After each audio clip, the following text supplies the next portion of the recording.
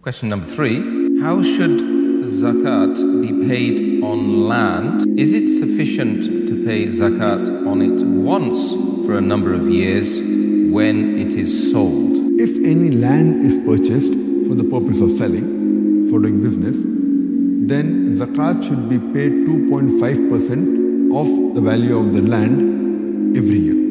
Once you possess the land and if 1 year passes, then you have to pay 2.5% of the current value. Whichever date you have chosen to calculate Zakat, it should not be on the price at which you purchased. The price may go up of land, the price may go down. Whatever is the present value of the land that you possess, the moment 1 year is completed, after you have acquired it, you have to pay Zakat 2.5% on it. And suppose you have a land for several years and you have to pay every year from whatever other wealth you have.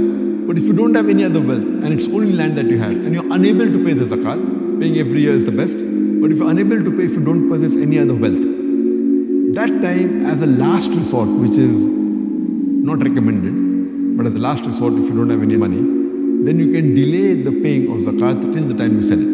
And when you sell it, if you possess the land for 5 years and you haven't paid Zakat, so when you sell it, you have to pay 5 into 2.5. But you have to note down the value of the land every year.